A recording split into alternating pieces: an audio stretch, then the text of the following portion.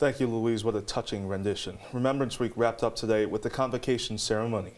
Our Zach Richter joins us live outside Hendricks Chapel with more. Zach. Good evening, guys. This somber week of remembrance wrapped up today here behind me at Hendricks Chapel with the Convocation ceremony. And there were hundreds of friends and family members who knew the victims in Pan Am Flight 103 in attendance. It was just very emotional, and the Chancellor Kent Severide was there, and when he spoke, he addressed the 35 remembrance scholars who deal all their time over the past week and the past year to the victims. I thank you for your hard work this year. I thank you for the values you represent.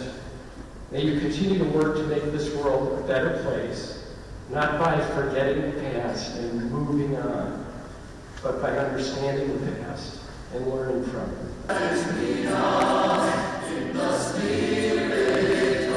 One point said he struggles to find the words to say for this event every year because he did not know one of the victims. Now for the Remembrance Scholars, they put all their time into this, especially this week, and one of them spoke at the ceremony today.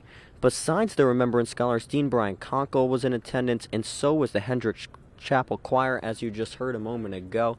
But even if you did not know one of the victims, it was still a very touching ceremony for all. We're live outside Hendricks Chapel tonight. Zach Richter for CitrusTV News.